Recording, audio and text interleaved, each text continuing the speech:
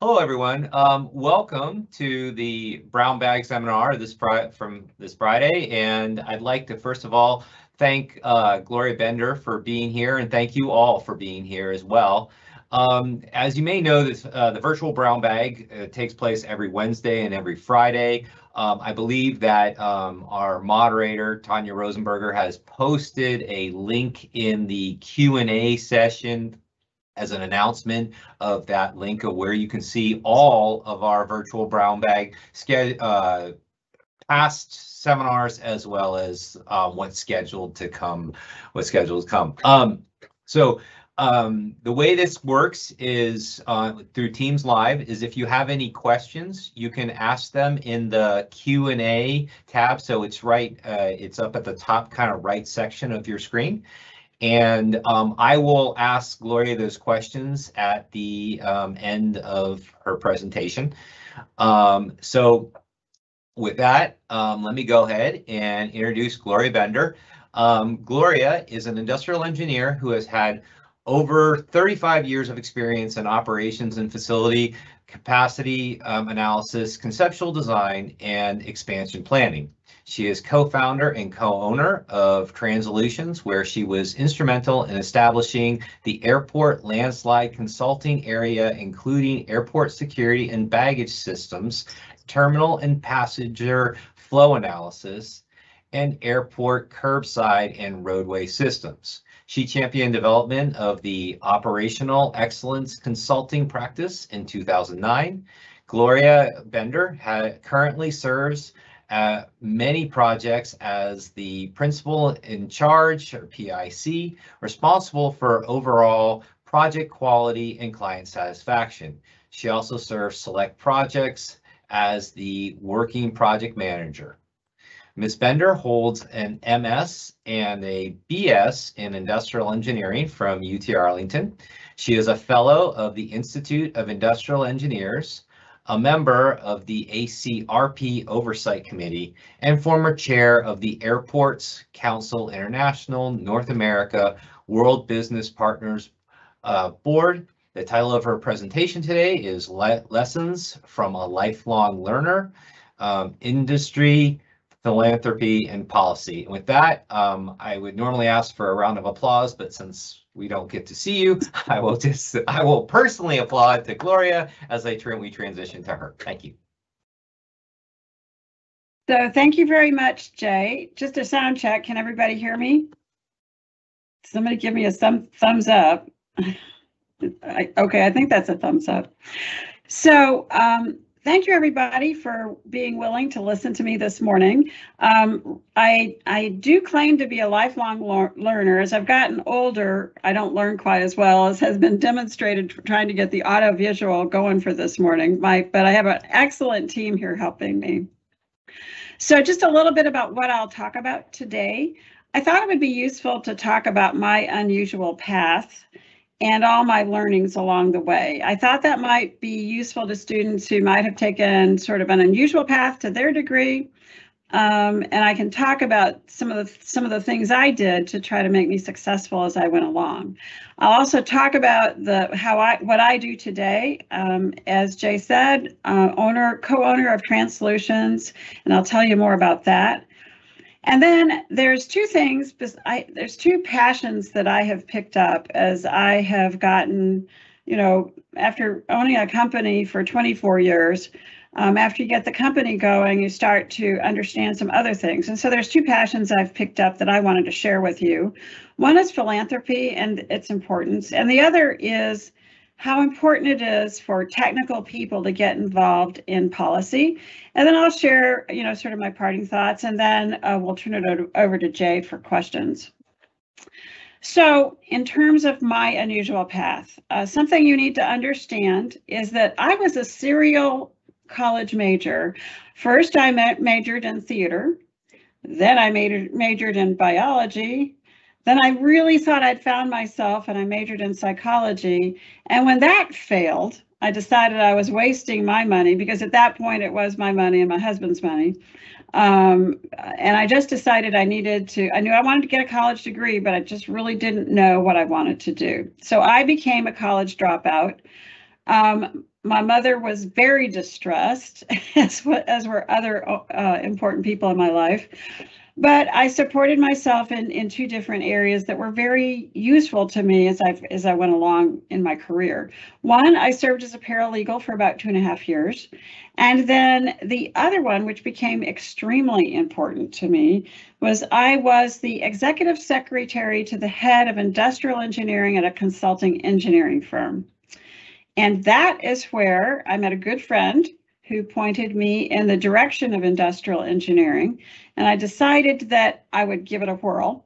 My mom had always insisted that I take advanced math in high school. So that is kind of one of the things that helped me get from a theater major to, to engineering.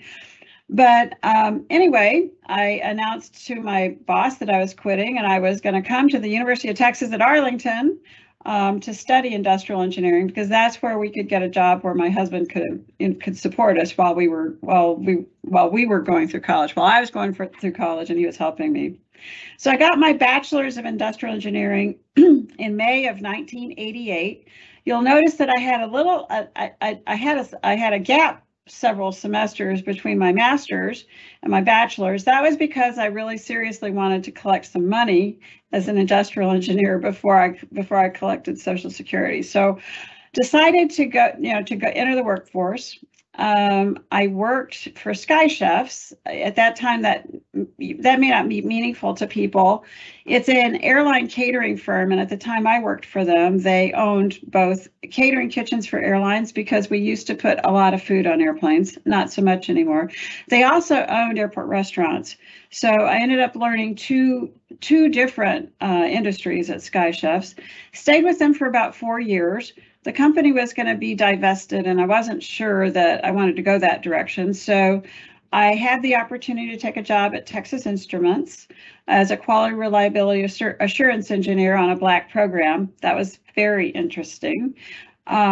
People were using physics that were different than what I had just learned in school 4 years ago. So great job. Worked for Jostens, pretty lucky. I thought that was my dream job.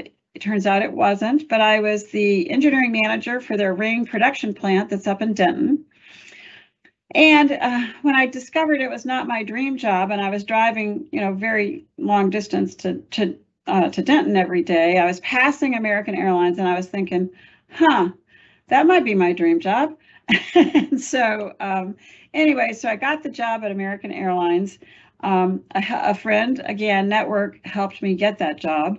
I will take this moment to say that mostly networking is how I've ever gotten every job in my career.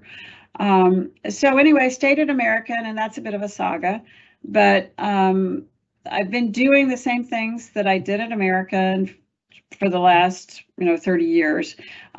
Started our company in 1998. So with that, I'll talk about. So this is the kind of lifelong learning part along the way. So even though I was a college dropout, I still took classes at night at the at UMSL to study some different things. One was Japanese history. I don't know why I thought that was so important, but I do have a good insight into Japanese marketing and business, and we do some projects in Japan. I also took cultural and physical anthropology.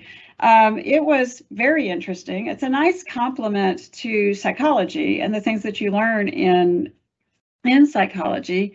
And I used a lot of the cultural anthropology in some of the applied research projects that our company does these days. So then I switched to, got my degree, took a job at Sky Chefs, and that's when I needed to learn the food and beverage and retail industry, and also the airline operations industry.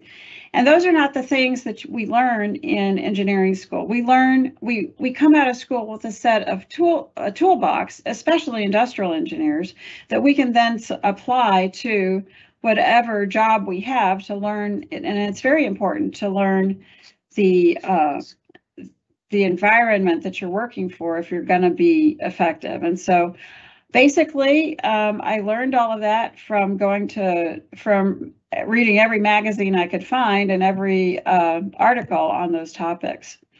So was successful at Sky Chefs. I also, at that point, my last, one of the things I was able to do at Sky Chefs was convince them they needed to use computer simulation modeling to help design their flight kitchens and airport restaurants. It was that tool that ultimately got my job at American Airlines. So all of these things, it's a circuitous path, but they've all been useful. Next, I went to Texas Instruments and was a quality reliability assurance engineer. That's when I got involved to help a Black program be successful as the company sold their R&D element for this Black program. And so my responsibility was to ensure that all of the manufacturing protocols were compliant with the Department of Defense quality assurance and quality control methodologies.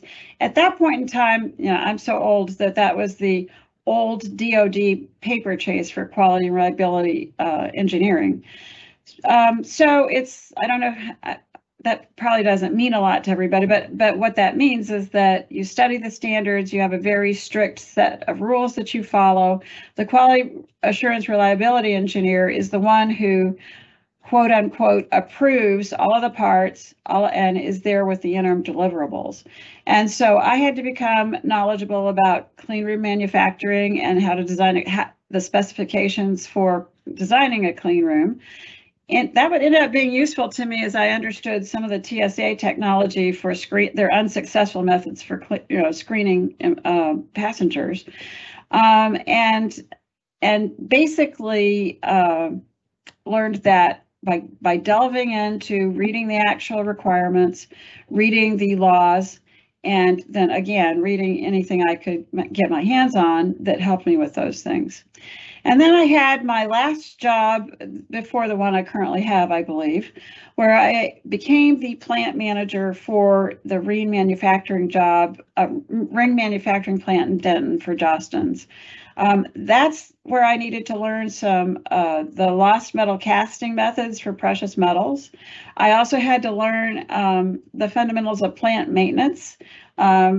That's when I learned how to replace a roof on a manufacturing facility and how to make sure that restrooms are clean. I don't know, those skills haven't been all that helpful, but sometimes they come in handy. And also that's where I learned about the fundamentals of security. And I used those to establish our security practice here at TransSolutions. So hopefully this will be less talking and I'll get to showing you some of the things that we do today. As Jay said, I'm co-owner of a 27-person transportation consulting firm. We provide consulting to airports and airlines worldwide to improve their facilities. And that's what we started, that's our offering when we started the company in 1998. Very similar to the things that we collectively did at American Airlines. They just decided that they wanted to be Sabre, and they wanted us to become a large IT outsourcing company, and we wanted to stick with the business that we had essentially created starting back in the 1990s. So our initial offering was centered around computer simulation modeling. We basically, when I came to the group, my current business partner had already established a simulation modeling practice at airports and looking at planes traveling in the airspace, and they wanted somebody to build a simulation practice at airport terminals. And since I had built computer simulation models on desktops, we were lucky to have them way back then. But I did a very similar thing by modeling the operations of a flight kitchen. I could also model a terminal, and that's how I got my job.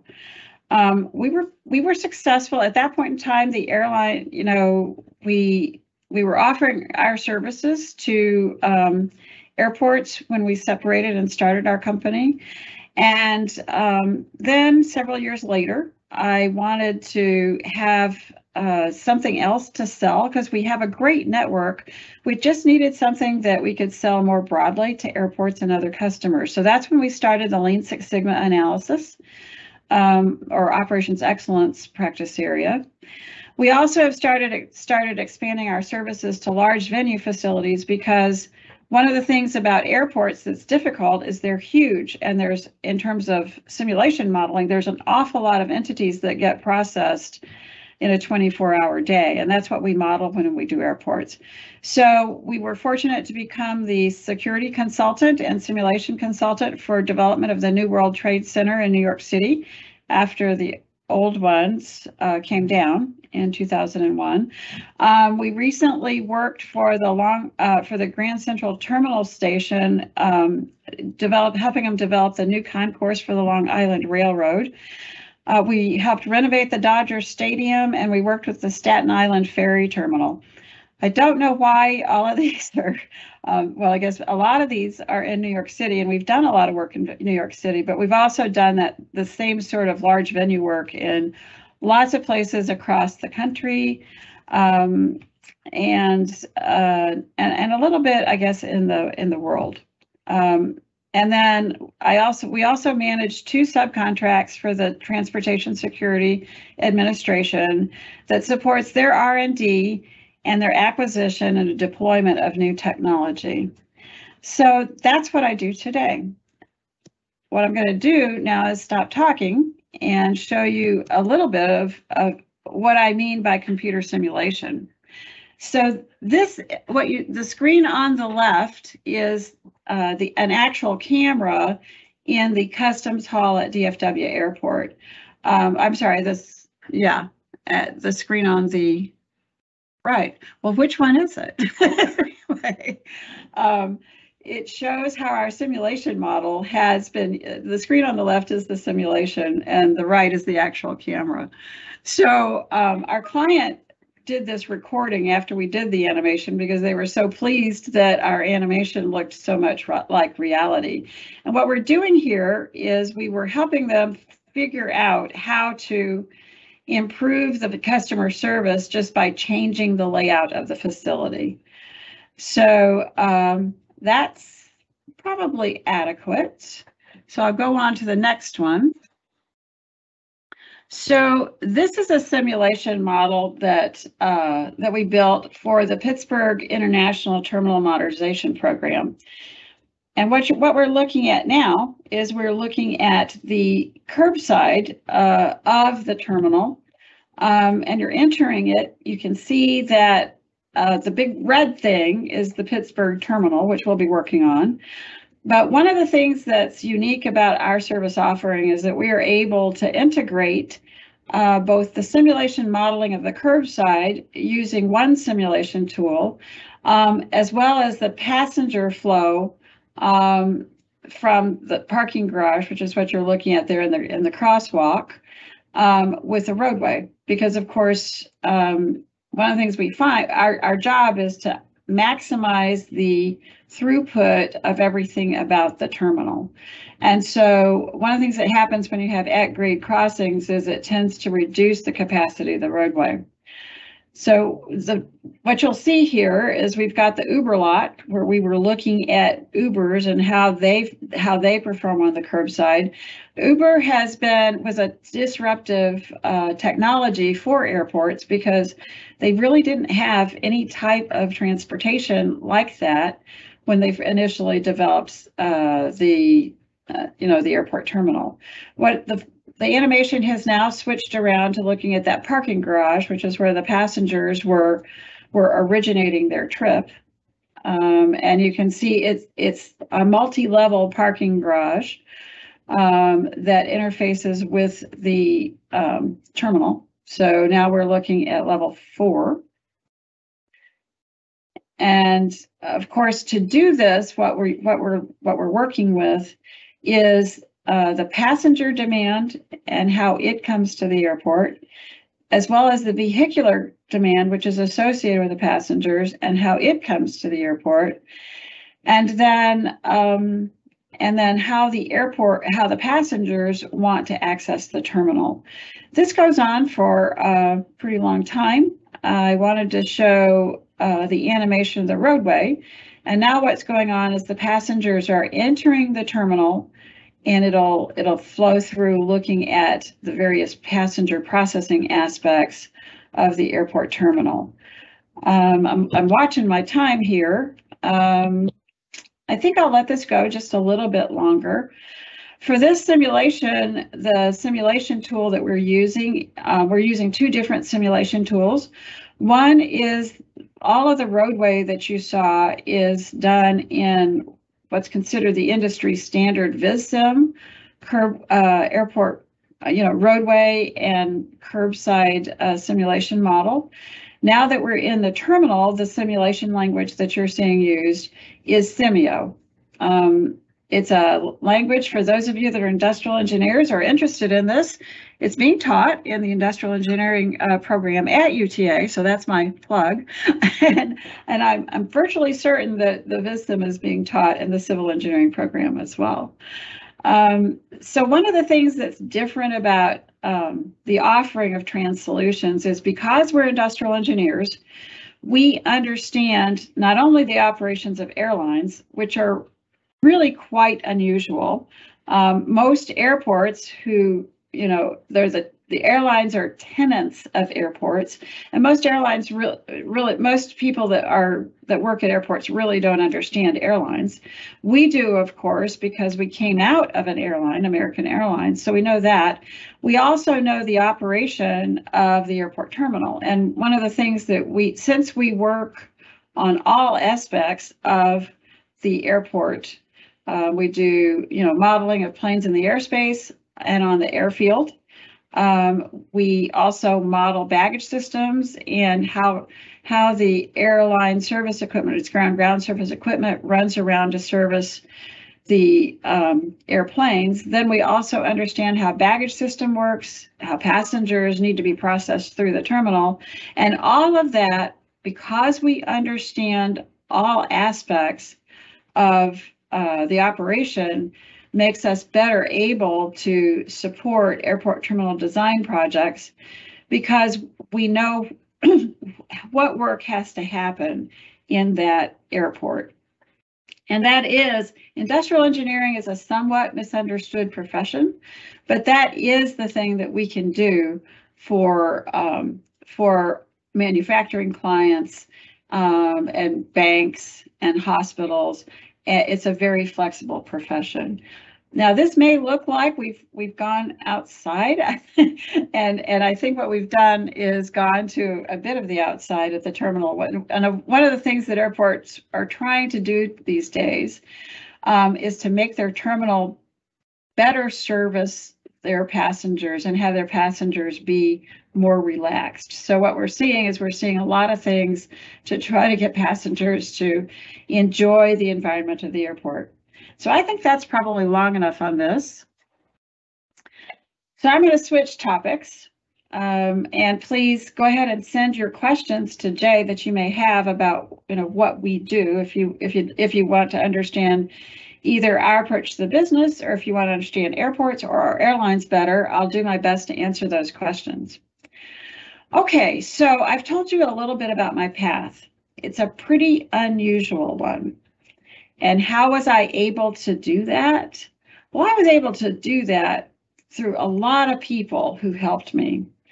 And so philanthropy can take a lot of different ways when you're helping people. You can help with your time if you don't have a lot of money, and there's certainly early in our career, we probably don't have a lot of money. You can help with your time, you can help with your money, you can also help with your talent. And so one of the things I have always tried to do is to pay back or to pay forward all the people that helped me. There was my really good friend who helped get me into industrial engineering. There were all my professors at UTA that taught me how to be a professional. One of my professors, Eleanor Pape, drugged me to all my my Institute of Industrial Engineers conferences, meetings first, and then conferences, and told me that's what professionals do. So I do my best to try to drag people to, our professional society. And why do I do this? A couple of reasons. Because I am so grateful for all the people that helped me. The other one is that because I can make a difference. And one of the things that I think is very important, you go through life and you try to figure out what you're going to do to support yourself. You pick up a family, you want to support your family. You look around and you're saying, well, I have a nice house, I have a nice car, I have nice clothes. What else could I do? What could I do to help people? And what I've learned is that when you help people, especially in areas where you can really make a unique difference, and we all have those things that we can do, it feels really good. It also has taught me incredible lessons. When I first served the UTA Alumni Association board, I was a pretty arrogant engineer. I was sure engineers knew it all and they were the best profession to do anything in the entire world. And of course, I learned that there were some things maybe we didn't know that much about, human resources, organizational development. A lot of engineers don't know that much about art. I personally, of course, know that because of my early roots. But you learn things that really help you in your career. So that's sort of my pitch for it's not all altruistic, but it does help a lot of people, and that does feel good. The other pitch that I would make is that corporate responsibility and social justice is very important. Engineers study sustainability, and there are a lot of, that word is defined a lot of different ways. The one that always makes sense to me is that it has to be economically, environmentally, and from social justice, it all has to be sustainable. And to me, that's a very powerful concept. And so that environmental justice aspect of it, it gets into social justice. It also, there's a new thing that lots of companies know about, and it's their corporate responsibility. And what they're finding is that their stakeholders, their shareholders, as well as some of their investors, really expect them to take corporate responsibility and ensure that their operations are sustainable and that they are supporting the greater society in a way that makes life better for everyone. And so I suspect those of you that are going to take on jobs soon will become a part of a company that's very important. That's very important to them. And so the other thing I've been finding is that students that are being graduated from college, the new generation of students is far more outward looking and concerned about their neighbors and social justice than perhaps the people I graduated with. So I guess my final pitch for philanthropy is it's fun. It feels really good. You meet wonderful people from sectors different than you might encounter in your regular life. And that's good because you learn a lot of things from them. And you also build lifelong bonds. And all of those they make our lives so much more rich. And so that's my pitch for philanthropy. UTA has the College of Engineering has great ways that you can pay back and support them with your time, treasure, and talent. So just, contact the dean's office. I would say contact Tanya Rosenberger, and she can help you channel that if you want to start early. Okay, so this is my final pitch. And basically, I'm going to do the bottom line up front. Engineers must get involved in influencing policy. The 115th Congress, and that was the last time I could get a statistic for this, so it's a little dated, but I don't think it's gotten any better. The 115th Congress, that was 2017 to 2019, there were 11 engineers or scientists out of 435 Congress people. Now, what does Congress do for us? they develop rules for governing the allocation of bandwidth. And what the FCC can do. And frankly, somebody really dropped the ball from the airport's perspective with the 5G fiasco, because right now, if anybody using that bandwidth near an airport, it kind of interferes with the avionics. And so nobody discussed this with, when they gave this away, they didn't discuss it with airports or airlines. People in Europe did. But if you're unaware of these types of facts, these sorts of things happen. There are also now trying to develop different strategies to bring semiconductor manufacturing back onshore. I think that they probably could have done something originally to keep it onshore originally, but somebody did not do the calculation properly and take into consideration the overhead because of language issues, or the logistics of transferring things off the airport, off of the U.S. and back onto the U.S. They also run the National Academies of Science, and one of the things, because I serve on a National Academy of Science, the ACRP oversight, there's things that we have to be cautious about in terms of taking on research, because depending on who's in the house at the time, we don't want to raise a concern. There's a new technology directorate being developed at the National Science Foundation, and their job is to take on a lot of these challenges. And I guess what I would say to you is Congress would be able to do their job a little more effectively if we had more engineers or scientists that are in Congress. So that's something I would advocate. First of all, in terms of policy, you need to be aware of the policy, the U.S. laws, and in some cases, the global laws in the professions that you plan to practice your trade in, because it impacts what you can do. The other thing, Thomas Jefferson was the one who is credited with saying that an informed electorate is a prerequisite for democracy. That's a little bit of wordsmithing on my part.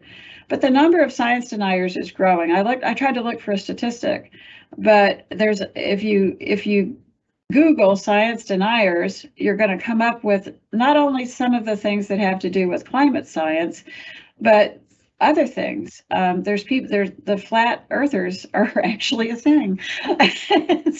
And so there's a group that started tracking some of the impacts.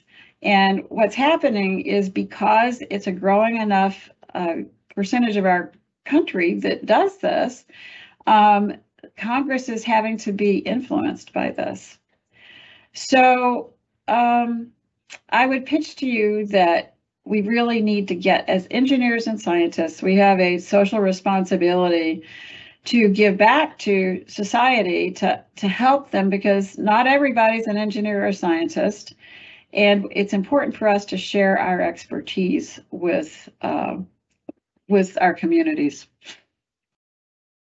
Okay, so this is the last slide. I think I'm probably a little early. I've been kind of provocative, so we have some time for some questions. But some things that I would recommend as success for anybody, but particularly one of the things that I have found very helpful is to have a set of friends who love you enough to tell you the truth. You need somebody that can watch you, and you have a vision of yourself, but you need to understand how you are viewed by other people. And that's what I mean by a mirror. How is your style? And it has nothing to do with appearance. It has to do with how are you perceived by others. Because first of all, that will help you in just developing your life force, but it will also help you be successful in your career. Probably this is not a surprise. It's very important to learn the politics, and I don't mean just the politics of our local community or our nation. I mean the politics of your workplace. You really need to, study the org chart. That's one of the things I did whenever I had a job. Whenever I got a job, I looked at the org chart and where I fit in the org chart, where my boss fit in the org chart, where his boss fit in the org chart. Sometimes when I was very young, I was looking at it because I was planning on going up that org chart until I changed my view to become a small business owner. But still, I still learn the politics. I know the politics of the various airports I work with. I know all of the people who are from the airport director to, engineering director. You really do have to know all of those people, and because that is how you understand how you can best answer their questions and be value added to them. Similarly, it's really important to know the context. One of the jobs that we do in our operations excellence practice is we take down silos of information, and it's still just amazing how, as long as we've been talking about the importance of collaboration, how organizations are still very siloed in their knowledge and their information and how they use it, and one hand doesn't know what the other is doing. So it is very helpful if you know the context of what you are working in, and then also know the context of the other people working in your space. And I think it's I like to know the holistic nature of the organization I'm working within. And I recommend that to you. You really do need to be courageous and curious and a lifelong learner. The courageous part, when I was working, I've worked in, I guess, 4 organizations, 4 large companies, and was fairly successful working in them. But there were some things I didn't like about all of them. And when we got the opportunity to start our small business, we took a leap of faith. And 24 years later, here we are. And it's been a pretty good ride. Although you might want to ask me what I think about being a small business owner, we can talk about that. But you've got to take that new opportunity. Be curious, look around, maybe not in your work life, but certainly be curious in your work life, but also be curious about the world around you. Be curious about, the United States. Do some traveling. Traveling is very, very important because especially just traveling in the United States and getting out into various sectors of the country, you realize what a big, diverse country we're part of. That's very interesting. And of course, traveling internationally is very helpful because it helps you understand other cultures than the United States. And then, of course, going along with that, read everything you can. Read magazines, and I really advocate going to old-fashioned print media. Certainly, the internet is very valuable and we all use it, but you can get into sort of the depths of some topics by reading magazines and newspapers, and of course books. Very broadening. It is incredibly important that you always be true to your ethics and the standards of your profession. We are engineers. Many of us need to be professional engineers. There's an engineering code of ethics. If you don't know about it, please look it up and read it, because that is your obligation for taking on this profession, is to uphold those ethics and those standards. And that way bridges don't fall down. So that, along with, I guess, the lifelong learner part. Now, I have an allusion to bridges. I always thought I was a straight shooter, and I would convey to people what I think. And those of you that know me know I still convey to you what I think. You probably got it from this presentation. And so at one point I thought it was possible to burn bridges. Honestly, 30 years later, it's not possible to burn bridges effectively. It really would be better to talk first. Since I have burned a couple, things go around, and it usually does take two people to burn a bridge, and the fullness of time, those bridges have been repaired. But that's something that I think is very important, especially for engineers to know. Something that we don't talk about a lot in our technical presentation, but it's so important that you also have to do something that feeds your joy. I like my profession, and when I get to do my profession and politics don't get in the way, I really enjoy doing my work. But I also have discovered I really enjoy working out. I really enjoy going to the symphony. I really enjoy going to art museums and learning things about some of the things that I did earlier in my career. So whatever it is that floats your boat, it's really important to you. It's really important for you to do that. And I think, we all talk a little bit about work-life balance. That's what you need to do. And then finally, the thing that I'd say is use it all. Use whatever you learned, in high school. If you were a student athlete and you learned those things, I have a lot to pick from with my various majors in college, but and then also I guess I've changed jobs. I've changed not just jobs, but I've changed industries fairly much. I use a lot of all of that stuff to this day. Much to my sadness, unfortunately, what I learned being a paralegal is now useful when I review contracts. Not one of the things I like to do. That doesn't feed my joy, but I know a lot about some things that help me understand the problems that I encounter and be a better engineer and a better consultant. So that's one of the things you'll find. None of the time you spend learning things or working at jobs, none of it's wasted. You will be able to use it. So with that, I will turn it over to Jay to moderate a Q&A session. And look at that, I'm pretty much right on time, 40 minutes, 39 minutes and 30 seconds. Huh. Yeah, that was on purpose, and I know that because I'm an industrial engineer. Yeah, I think I'm not sure if I'm on or not, so I can then ask you. I think they're going to actually just leave you on and not necessarily flip back and forth because, oh no, here we are. Hi everyone. So thank you all for watching. If you have any questions, please drop them in the live Q&A session. I'm going to go ahead and I will ask Gloria a couple questions I've got from chats and then from the chat as well as some others. So let me just first ask this first one that's in the chat. It says, with the Pittsburgh simulation model, is that a collaboration of different types of engineers, or is it completely developed by IEs?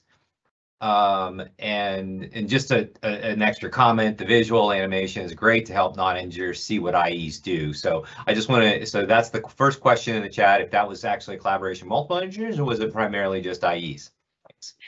So the design of the terminal, the design of the roadway, it's a collaboration. The roadway is engineers. The terminal, for the most part, are architects. So we don't design anything. We're like BASF. We don't design anything, we make it better. Now we do design operations if people want us to do that, but it's a collaboration of the engineers that do the design. In terms of the simulation model using VisSim, we use VisSim, and that is developed by, we like using that because it's the industry standard, developed by civil engineers. And so it keeps us honest. Before VisSim was applicable at the curbside, one of my employees, I would always, until we helped develop those types of simulations, it was actually a PhD graduate was civil engineering, and he had a master's in transportation systems engineering. So roadways are something, especially the further you get off of a special use roadway, you need to be a civil engineer, because you need to understand the kinetics of the traveling of the vehicles. I will say this: there's a lot of passenger processing that goes on at curbsides of airport terminals, and so that processing is something that we have found that our semio tools are actually better for representing some of those processes. And so that's one of the interesting things about that, is melding the animations together and melding the output of the simulations. Before there were some advances in computing technology that helps that meld look better and that animation. But when we started early days, we have had a couple of projects where we modeled, to model the airspace and the airfield. That's certainly a different tool. It can be SIMOD, it can be TAMS, it can be AirTop, different tools. Then we sort of match the findings from that tool then we put them in our terminal and we use Semio. And so that's really the area of industrial engineers. We consult, for example, there's a guy that is an expert about pedestrian flow modeling. His name is John J. Fruin. He did his work in the late 1970s, and nobody's improved on it. There's a book that I consider the Bible. Mine's all tattered. You could also get it in the Highway Capacity Manual. So again, it's research that we've put into some of how we develop our semio models. And then there's the VisSim and melding that. Early days we used CoreSim, and we would meld some of our models with with the semio models. Did I answer the question? I think so. Okay. I'm not sure if anybody can hear me, but anybody else can hear me. So let me slowly ask the second question, or you may have to repeat it. So the next question is, have you ever had to turn down a client because you did not agree with their stance on ethics and standards? How did you handle it?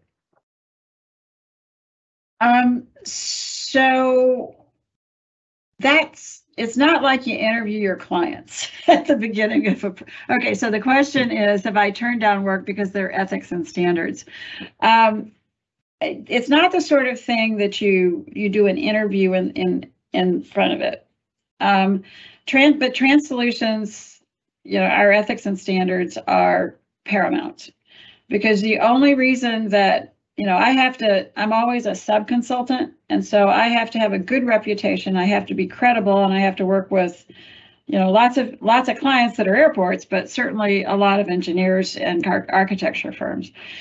The way we've handled it, and honestly, it's a good industry, and that's one of the good things about it. I don't know if it's especially good, relative to other industries, but sometimes we'll work for a client and they will not like the answer.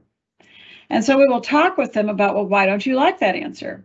And, if they don't believe something or they want us to run a sensitivity, we'll run a sensitivity to see, did we miss something or whatever. But at the end of the day, when the answer is the answer, I explain to them that, sorry, we are not the type of consultant that is going to tailor the answer to, the answer is the answer. Now, if you don't like that, what I would tell them is that this is what we can say, and we can develop a context, for the reader to maybe understand it. If that's not okay with you, we don't have to tell anybody that we did this work. But what I actually did in that instance is, in my report, they paid me to put I did the part that they wanted me to do, and that was the answer. And then I contributed on my own dime the part of the report they didn't pay me to look at, and published that, such that it would provide, in the report, it provides the context. So back to, people make decisions on our work, and it's very important that it be the best information we know. And a lot of times clients, are conservative, they don't want to spend the money.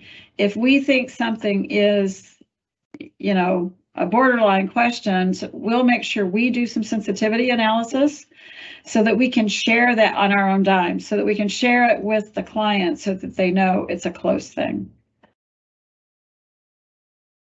Thank you. I think we can go. I've just got a couple more questions. One was just generally, how many people, how many person hours go into a simulation like the one for the Pittsburgh airport? That was, I think, it was a very quick project. Probably it was eight weeks. There's a project manager who worked almost full time, and then there were 2 other people.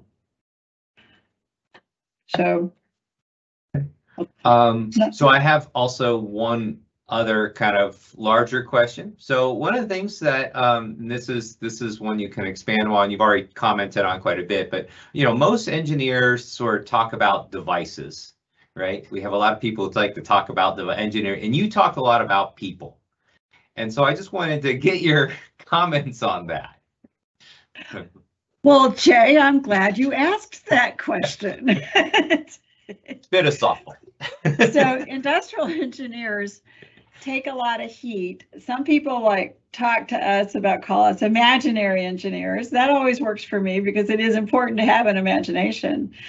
But we are supposed to be the engineer that puts it all together.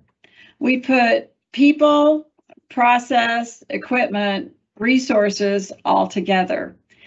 And one of the things that if we think, let me take the Transportation Security Administration as an example, because they're the ones that drive me absolutely nuts about this. You think about it, and with our ability to do screening using all kinds of different technologies, we can find a lot of the very difficult things that are hard to find. Now, there's some things my opinion, we don't need to find because we have other processes and protocols that have been put in place to solve those problems. But from a technology perspective, we have incredible power. Okay, now what are we going to do? We're going to give that power to a human being, right? Okay, so the human being, let's talk about the Transportation Security Officer. That human being needs to be able, with some of the technology, the Transportation Security Officer is getting some help to screen what they see in luggage and to pick out bad things and to say, okay, I'm going to open this bag and I'm going to have to look to see if that's, is that C4 or is that peanut butter? So we have the technology that we can help that officer do that job, but there's some things that are called shield alarms where they don't necessarily see that. So it comes down to the expertise of the officer, and I've just been thinking about the officer in the bag room. Your carry-on luggage is actually harder to screen. And so we've also made advances there. We have CT technology that's now deployed at checkpoints. And so the officer can see what's in that bag a lot better. They can also turn it over to, some remote viewers, and they can do it too. But at the end of the day, you've given a very sophisticated piece of equipment to a transportation security officer that in many cases does not have a degree, does not know physics. They only know about the protocols that they've been given. And the protocols are written by industrial engineers who do know the physics and do know what the process needs to be. And if we're lucky, those officers are trained. Okay, so that's the human interface between the technology, and it ends up being implemented by the Transportation Security Office. So you need to understand what are the limitations of that officer who's doing their job in a very crowded airport, looking at a queue of less than happy passengers who are pressuring them to get through the line. Then the other part of it is that for airport security, your product, if you think about it, is a secure passenger and a secure piece of baggage. Okay, so in that case, it's a person that's your raw material that you're trying to translate from being an unsecure passenger potentially to make sure they're a secure passenger. So it's very important that you have that context of your device and who's going to use it. I guess the other thing I would say, a story back from my Black program at Texas Instruments, my job was to stamp product. And so I had to do a configuration audit. I had to make sure all the things in it were the parts that needed to be in it. And so I would have these young mechanical engineers that would come to me and they'd want me to approve use of a non-military grade part. And they would tell me, but it has so much more performance. I can get a lot more performance out of this. And I was like, pardon me, but this product is supposed to be launched into space and it's supposed to work in space. And otherwise, if it doesn't work, if it isn't robust enough to handle all of the thermodynamic stresses that go on it, it won't do anything. And so, sorry, that's why we have DoD specs and why I'm not going to stamp your part off. So and as a young engineer, sometimes you take, at that point, you think about it. I had 4.5 years of experience, bachelor's degree, but I'm standing up to people as an engineer. That's my responsibility. And if we think about, people, the stories that we hear about very recently about airplanes that kind of didn't work, that young engineer is the one who has to be gutsy enough to stand up to people and understand the holistic picture of what they're doing, not just the performance of the device. But thank you for asking that question, Jay.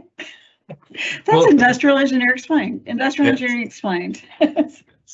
So yes, this is all super exciting, and again, we're out of time now, so I can't ask any more questions. Unfortunately, we could have done this all afternoon. Thank you so much again for being a speaker this week, Gloria. I'd just also like to thank everybody else who was in attendance. And just as a reminder, again, to see the full brown bag schedule, including previous presentations and what upcoming presentations, you can go to, it looks like go.uta.edu/COE-VBB for virtual brown bag. So that's again. And yes. Jay, can I say one more thing? Do I still have the floor? I'm not sure. Well, let me just thank the guys that helped me get this to you. Andy Interkin and Prasanna Kavapati. Prasanna is a graduate of the IE program at UTA as well. Andy's from Georgia Tech. Pretty good school too. So, well, again, thank you. So I guess with that, we'll go ahead and close and say bye-bye, everyone. Bye-bye. Bye.